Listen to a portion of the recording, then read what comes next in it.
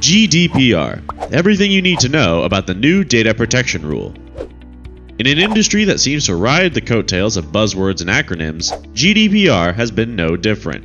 When it comes to the ongoing discussion about data protection, compliance, and user rights and privacy, GDPR, also known as the General Data Protection Regulation, is set to have a strong impact on digital advertising and media companies.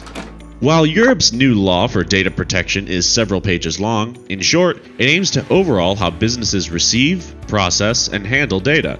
The goal of the GDPR specifically is to protect all European Union citizens from data breaches and encroachments upon their privacy.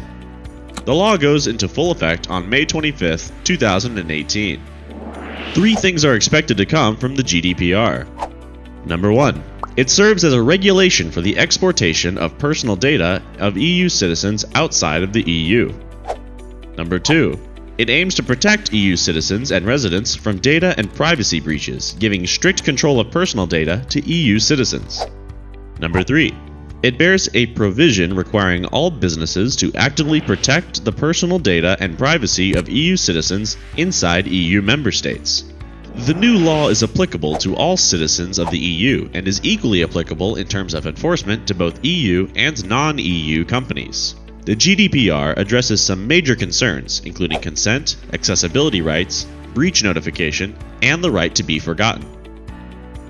So, what if I don't comply? Failure to provide sufficient proof of data protection for personally identifiable customer data results in a hefty fine. The fine is £20 million or 4% of the annual turnover of the company, whichever is the highest fee. This isn't to scare people so much as it means that the cost of non-compliance is much higher than the time, effort, and money you could spend to ensure compliance terms are met. If you want to find out the steps you should take to ensure your company is GDPR compliant, click the link below for more information.